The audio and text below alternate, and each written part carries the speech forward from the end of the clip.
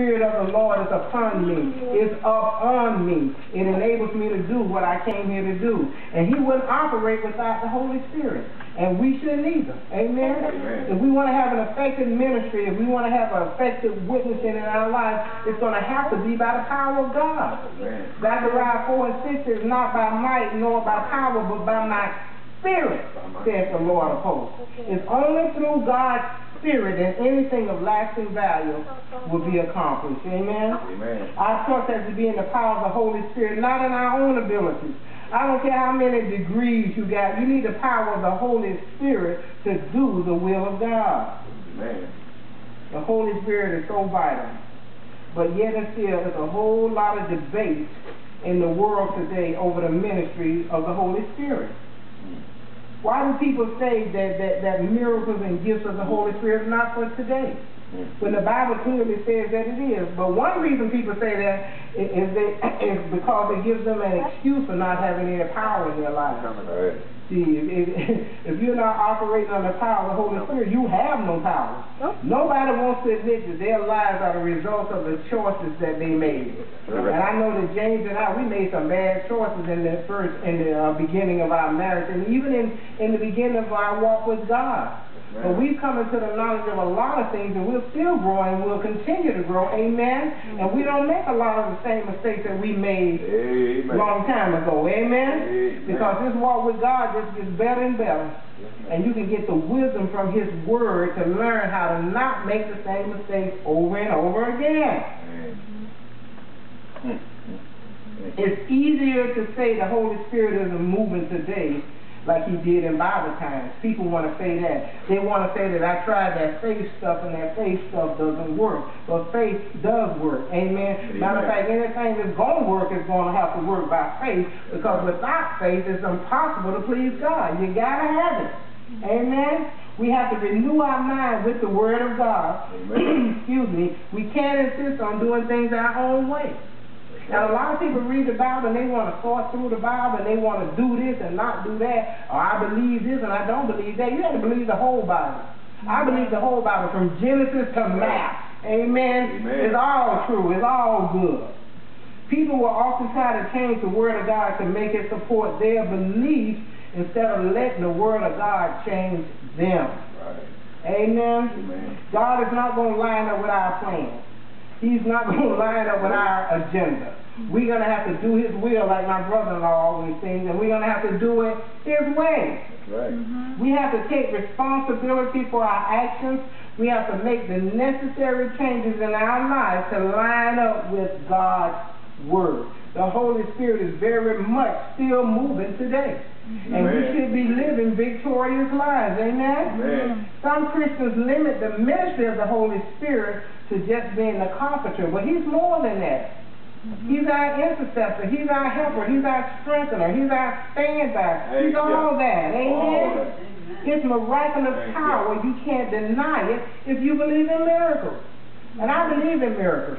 I expect to see miracles every time I come into the house of God. I expect to see miracles in my life day by day. Amen? Because we believe. Matter of fact, we are miracles. The greatest miracle of all is a transformed life. The greatest miracle of all is knowing that the Word of God and the grace of God has changed all of us from what we used to be. Amen? But there is a second experience of the power of the Holy Spirit that should be operating in our lives. Once we get saved, the Holy Spirit moves into us. He moves to live on the inside of us. But there is a second experience, and it's called by some people the baptism of the Holy Spirit. He is in you. You received Him at salvation. But His power coming up on you is a separate experience. In Romans 8:16, where it reads that the Spirit itself bears witness with our spirit, that should read the Spirit Himself, not itself. Bears witness with our spirit. When we receive salvation, the Holy Spirit comes to live on the inside of us, and He should become more real to us every day. Every day you ought to talk to Him. I wake up in the morning speaking to Him. Good morning, Holy Spirit. I acknowledge Him in all your ways. Amen? Glory be to God. And He'll become more real to you every day. Every born-again believer can experience His indwelling Spirit. The Holy Spirit is a powerful person. He's on our side. He's working for us and in us, amen, to accomplish the will and the purposes of God. Amen. By faith, we appropriate His power each day as we fellowship with Him. Let's look at John 16 and 7. Acknowledge Him through the day. Ask His opinion. Amen? Amen. That's His job, to lead and guide us into all truth. John 16 and 7. I'm good. And this is Jesus speaking. How do you know? Red. It's in the red. Nevertheless, I tell you the truth. It is expedient for you that I go away, for if I go not away, the Comforter will not come unto you. But if I depart, I will send him unto you. Now the word expedient in this verse means to your advantage. It means to your benefit. And Jesus was saying that it would benefit us more, it would be more to our advantage that he went back to heaven. Right. I mean, a lot of us wouldn't want him to go back if we could keep him right here and hold his hand and look across at him as we're eating breakfast in the morning. Amen? We'd be able to see him and be able to touch him. But see, Jesus had a mission when he came to earth. Amen? Amen. He came to earth to be about the Father's business. He came to sacrifice his life for our sins. If he hadn't died, he couldn't have atoned for our sins. Amen. But he did die. Amen? Amen. But he knew he didn't come to stay. That's why he borrowed, Joseph loaned him his tomb. Because he was only going to be in it, what, 3 days? Amen? He didn't come to stay. He couldn't have defeated death, hell, and the grave if he hadn't came up out of that grave. Amen. But he did get up. Glory be to God. You got it. Woo! Jesus' presence on earth limited him to be in one place at a time. Why? Because he was in a physical body. All right? But through the precious Holy Spirit, he could be present in every believer at the same time. How great is our God? He's omnipotent. He's omnipresent. Amen. He's omniscient. Thank you. What an awesome God we serve. Amen. It was to our benefit that he went to heaven so that he could send us the Comforter. When he finished his work on this earth, he said, "It is finished." Jesus was done. Amen. Amen. Right. We should recognize the importance of the Holy Spirit's ministry and the power that's available to us through him.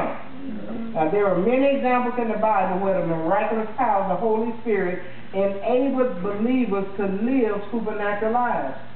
And that's the only way we're going to do this Christian walk, is through the power of the Holy Spirit and by the grace of God. I tell people this walk is impossible. They tell me it's hard to live the Christian life. I say, no, baby, it's impossible to do it without the grace of God and the power of the Holy Spirit. Amen. But in him and through him, we can do all things. Amen. Glory be to God. Yes. There are many examples in the Bible where the Holy Spirit enables believers to live those supernatural lives. Because we are not just natural. Amen. We are supernatural. Amen. The Bible calls us peculiar people. Yeah. So if I come up to you and say, you acting kind of peculiar, that ain't no insult. Hallelujah. God calls us peculiar. Amen.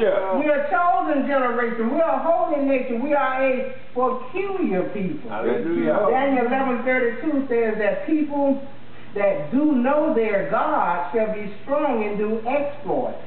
Do you know him? Yeah. The Amplified says, the people who know their God shall prove themselves strong and shall stand firm and do exploits for God. See, knowing God is not just having a head knowledge about him. It's having a heart knowledge about him. Amen? Amen. Not because you heard somebody preach about it, not because your grandmother or somebody told you about it. You know him for yourself. You spend time with him. Amen? That's knowing God. Remember I shared that word intimacy with you last week. God wants saying to us, I want you into me. Right. Intimacy. I like that word. I like having a personal relationship with him. I like knowing I can talk to my Father all day long. Amen? He'll never put you on hold. You'll never get called waiting. Amen? He's available to us all day long. That's knowing God. That's having an intimate relationship with him. You love to read his word. You love to pray. You love to do his will. That's knowing God. Amen? Anything we do for the Lord shouldn't be a burden. No. That's why when I hear people say, I got a burden for this, I say, no, baby, if it's a burden, you don't need to be doing it. Because God will give you sweatless victory. He'll give you power through the Holy Spirit to do anything that He has called you to do. Amen? Amen. One of my confessions in the morning is Colossians 1:9. And it says, I am filled with the knowledge of God's will and all wisdom and spiritual understanding. Amen. I confess that before I read my word, saying I'm filled. That means I'm asking the Holy Spirit to fill me with the knowledge of God's will and all wisdom and spiritual understanding. Amen? Amen. Why? Because the people that do know their God shall be strong and do exploits. See, David knew his God. David knew God was with him when he killed the bear. David knew that God was with him when he killed the lion. If you go and take a lamb out of a hungry lion's mouth, you better know that God is with you. Amen? David knew that God was with him when he killed Goliath. And we have to know that God is with us when we face the giants in our lives. Giants of death. Giants of sickness. Amen? You got to know that the Lord is with you. Amen? Glory be to God. Now, Jesus taught about two separate experiences in the believer's life concerning the Holy Spirit. In John 20, you don't have to go there, John 20:28, Thomas confessed Jesus as his Lord and God. See, the first time Jesus appeared to the disciples, Thomas wasn't with them. So the disciples told Thomas, said, He's alive. Thomas said, I don't believe that. He said, I'm not going to believe it until I see the nail prints in his hands and where they pierced him in the side. So the second time he appeared to the disciples, he made sure that Thomas was in the room. And Thomas saw him and he said, my Lord, my God. He believed. See, once he believed, he was saved. Amen. According to Romans 10:9, it says that if thou shalt confess with thy mouth the Lord Jesus and shall believe that God has raised him from the dead, you shall be saved. Amen. So Thomas was saved right then. Amen. Amen. But Jesus told them to tarry. He told them to wait until they received the promise of the Holy Spirit. Amen. Amen. That's a separate experience from being born again. Let's look at Acts, the first chapter. Acts, the first chapter. The first experience is when you get saved, the Holy Spirit right then comes to indwell you. But there's a second experience called the baptism of the Holy Spirit. And that's where the Holy Spirit comes up on you. Acts, the first chapter, we're going to look at verses 4 and 5.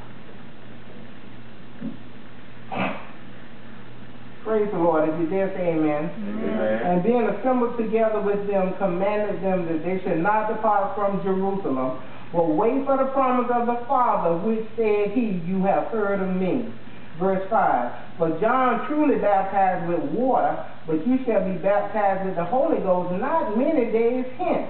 See, they had to wait for the power of the Holy Spirit to come up on them. They had already been baptized in water, but they hadn't been baptized by the Holy Spirit. Look at verse 8, Acts 1 and 8. But you shall receive power. After that, the Holy Ghost will come upon you, and you shall be witnesses unto me both in Jerusalem and in all Judea and in Samaria and unto the uttermost part of the earth. That power that comes upon us when we are baptized in the Holy Spirit, it gives us ability. It gives us might. It gives us confidence. It gives us boldness. Amen. You'll find yourself witnessing to people, and you'll find yourself quoting scripture. You say, well, where did that come from? The Holy Ghost. Yes. Amen. When you study and put that word in, the Holy Ghost will bring it to your remembrance. Amen? Amen. So that's something we should all desire. We need these gifts to do what God has called us to do in the earth. Amen. Glory be to God. That's why I think it's Timothy that said that God didn't give us a spirit of fear. You know, we're not to be timid. We're not to have a spirit of cowardice about us. We're to be bold. Amen. Be bold in the Lord. God got your back. If you say His word, if you do what His word says, He'll never fail you. Amen. Amen. Glory be to God. This gospel began with the Jews in Jerusalem and Judea. It then spread to the mixed race in Samaria. And now this gospel is available to whosoever will believe. Amen. 12 men set that whole area back in that time on fire. And there's so many more of us today. That's why the Bible says greater works will you do. Well, it don't get no greater than raising the dead. So it wasn't talking about greater in that sense, but greater because there's more of us. Right. Amen. To take this gospel out to the people that are hurting and don't know that Jesus Christ is Lord. There's a lot of hurting people. I see them when I'm in the stores. I see people walking down the street with their heads hung down like they have no hope. We need to tell them there is hope in God. Amen? Amen. Glory be to God. When you ain't got no hope, you ain't got nothing to live for. But there is hope in Christ. Amen. Amen. After the day of Pentecost, when the Holy Spirit came up on the disciples, they were powerful. They faced persecution and death fearlessly. The baptism of the Holy Spirit is what made all the difference. In Acts the 8th chapter, Philip preached to the Samaritans, and they believed on Jesus Christ and were baptized in water. They were saved now, but they had not received the power of the Holy Spirit. They had water baptism after they believed. Let's look at Acts the 8th chapter. Acts the 8th chapter, we're going to look at verses 14 through 17. Now when the apostles which were at Jerusalem heard, see, faith comes how? By hearing. When the apostles which were at Jerusalem heard that Samaria had received the word of God, they sent unto them Peter and John, verse 15, Acts 8:15, who when they were come down prayed for them that they might receive the Holy Ghost. For as yet he was fallen upon none of them, only they were baptized in the name of the Lord Jesus. Then they laid their hands on them and they received the Holy Ghost. All believers receive the spirit of adoption when they get saved. When you get saved, the Holy Spirit comes to live on the inside of you. That's your guarantee that you belong to Father. That's your guarantee that you've been adopted and grafted into the family of God. That's your guarantee that now you can say, Abba, Father. Amen? Amen. That happens the minute you get saved. You are a child of God. So the Holy Spirit comes to live on the inside of us when we get saved. But after that, we need the power of the Holy Spirit to come up on us. Amen. That's the baptism of the Holy Spirit. Receiving the Holy Spirit in this verse means receiving the supernatural gifts of the Spirit for service to do the work of God. That boldness, that might, that confidence. Amen. Believe it or not, I used to be bashful. You know, I know it's hard to believe, but I'm no longer bashful. I'll walk up to a total stranger and try and introduce them to Jesus Christ. You know why? Because their soul means more to me than my own embarrassment or them rejecting. They ain't rejecting me, they're rejecting Jesus Christ. Amen? But I used to wouldn't do it because I was afraid. I was timid. But I am no longer timid, am I, baby? You gotta believe it. You gotta believe it, man. Because souls are so important. Amen. We watch people around us dying and going to hell every day. That shouldn't be. We need to get out the boat and start walking on the water. Paul also found disciples who were not baptized in the Holy Ghost. He prayed for them and they spoke with tongues. Now there are some believers who acknowledge the baptism of the Holy Spirit, but they refuse to believe speaking in tongues. They say that speaking in tongues isn't for everyone, and that is not for us today. That's not what the Bible says.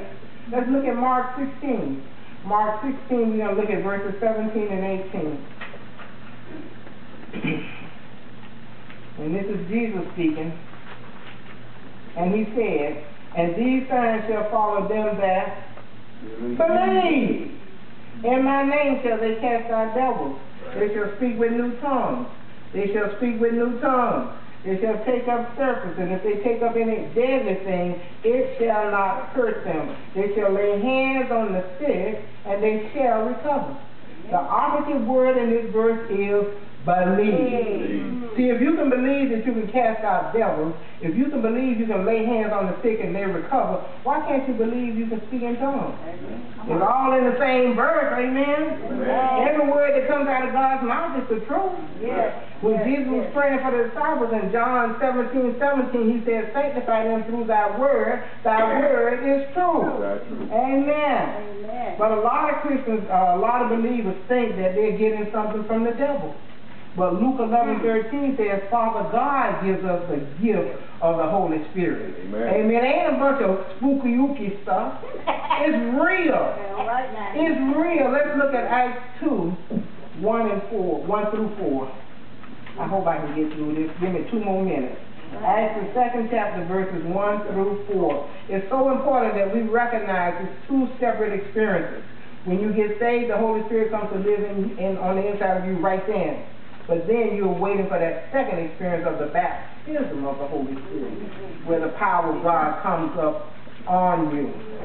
Acts 2, 1 through 4. And when the day of Pentecost was fully come, they were all with one accord in one place. And that's my desire for this church, that we can all get on one accord, that we can stop nitpicking and criticizing and come together in love, amen, so we can see the power of God manifesting in this congregation, amen? Hallelujah. Verse 2, and suddenly, you know I like to say that.